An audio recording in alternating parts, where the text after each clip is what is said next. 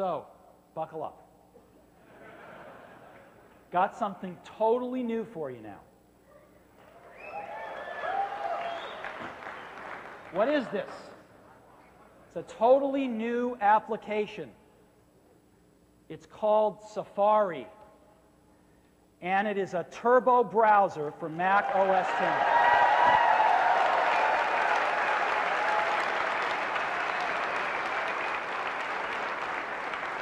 We have done our own browser, and it's hot. It's the first major new browser in 5 years, and it's sweet.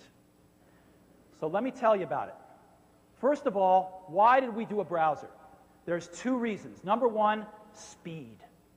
Speed. This is the fastest browser on the Mac, period. And let me show you how. iBench, standard independent internet speed testing. We tested 4 browsers on the Mac. Internet Explorer, the latest version, Netscape, the latest version, Chimera, the latest version, and Safari in a beta version. We tested it on an 800 megahertz G4 iMac. So let's go to the first test, iBench's HTML load speed test. Now this is a test where they take a lot of web pages and load them into a browser one after the other without stopping. And they measure how many seconds it's going to take. So let's see how everybody did. IE took 53.7 seconds to complete this test suite. Netscape took 33.6 seconds. Chimera took 21.8. And Safari took 16.6.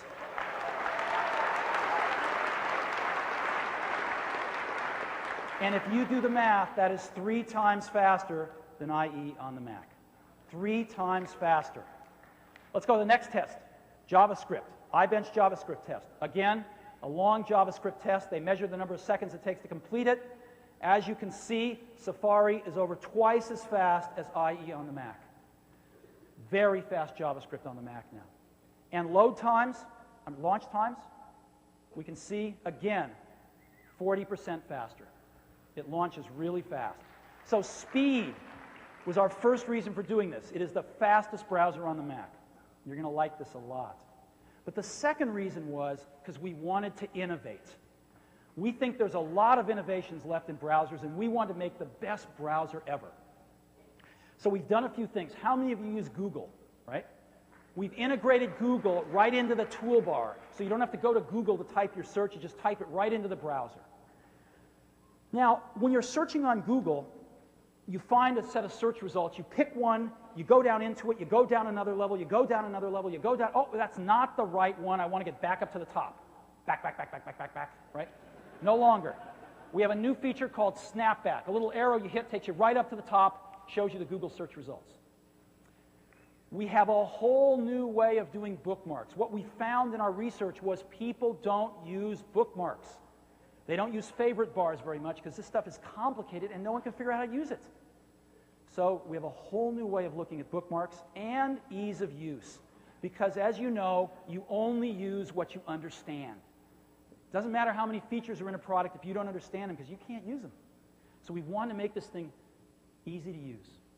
So let me show it to you. I've scrunched it all so it'll fit on the screen here.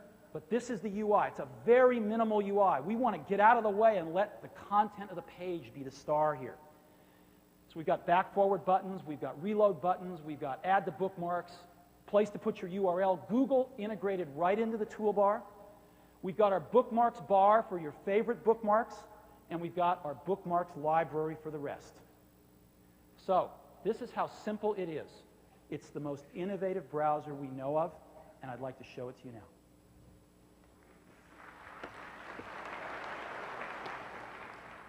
Okay. Let me launch Safari here. Boom, that's it. Let me quit it again. Launch it again. Boom. That's it. So this is Safari. Now, let me show you what it's like to search some of these sites on the bookmarks bar. Here's Apple. Here's Amazon, typically a little slower of a site. Here's Yahoo. eBay. Salon, Internet Movie Database, City Search, and I can, Let me show you some standard sites, too. Wired is a site that's got the latest internet standards, usually the latest and greatest DHTML and everything else like that. So let's go to Wired News, and again, just see that everything works fast.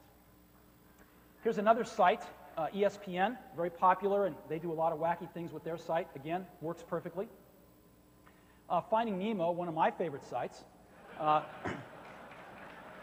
Obviously, we built QuickTime and Flash and everything else into the browser, which is nice. If you haven't seen this trailer, I highly recommend it. And then another site that I want to show you, this is really fun. This is a Flash site to the max. If you haven't seen this one, it's really fun. I'm on high bandwidth. And so you can just make music here.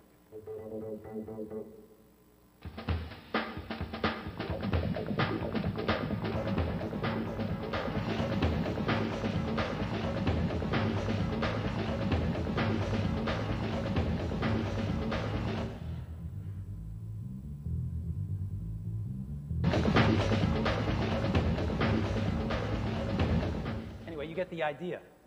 So, really fast to almost any site. Now, let's talk about the bookmarks bar. That is this bar right here that has my favorite sites on it. First of all, I can move anything around just by dragging it, which is really nice. Second of all, I can get rid of something just by dragging it off, and it goes poof, and of course I have undo to get it back, but it's very easy to move things around and rearrange them on the bar. But that's not the coolest thing. The coolest thing is, let's say I want to add a site to the bar. So I type NYT, which I know is New York Times. I like to go read the New York Times online. And I want to add that to my bookmarks bar. Well, you know what it's like to add something to your bookmarks bar because, or add something to your bookmarks because the name from these sites is giant. And you have to go in somewhere and rename things, and it's really a pain. Well, let me show you how we do it. I can drag this anywhere in the bar I want, or I can just hit this button, and what happens? A sheet pops down and says, would you like to rename this thing? And instead of this giant name, the New York Times on the web, which if I said, no, go ahead and add it, look at what it's added here, right? I don't want that on my bookmarks bar. So I say, no, go ahead and add it. I'm going to rename it NYT. There we go. And now I have the New York Times right here, and I can put it anywhere I want. That's simple. Again, you know, Disney you'd think would have a nice, simple name, but oh no. You go to Disney, and you know, Disney Online, where the magic comes to you, and I don't want all that on my thing, so I'll just pick Disney, and I'll add that, because I wouldn't mind Disney on my bookmarks bar, and again, put it anywhere I want to. So it's that simple to add bookmarks. Now we're going to go into the bookmarks library, and this is all of my bookmarks. What does it look like? Does it look a little like iTunes and iPhoto? Yes. We found this metaphor works perfectly for bookmarks. So here's my bookmarks bar, everything up there, and you know, I can edit it. You know, I can have pull-down menus up here, obviously, and I can edit them right here. I've got my bookmarks menu up here, and I can edit it, again, right here. It can be different than the bookmarks bar. My address book. Every website in my address book is automatically put right here, so I don't have to go to my address book to find it. Here's my history. You know, there's all the websites I visited today or the day before. And then all of the folders that I want to create with bookmarks in them, you know, I can drag a bookmark. Here's National Geographic. I can just drag it up to here, ask if I want to rename it. No, I think I'll just throw it right up there. And obviously, I can go to any website just by clicking here as well, right? Very, very simple, very powerful way to manage all of our bookmarks. Okay. Lastly, I want to go to Google. And so what I want to look for in Google is, let's see, Safari. Travel. So I'm thinking about taking a Safari, and boom, there are my search results. I didn't have to go to the Google site to type them in. I typed them in right up here, and I can, you know, just pick one of these sites, and let's go check it out. Here's a site, African Wildlife Safaris, you know, classic Kenya Safari. And I'm pretty far down in the site, and I could go back to get up to the top. But see this orange thing that appeared here? This orange arrow? I just click that, that's snap back, and boom, I'm right up at the top of the Google search.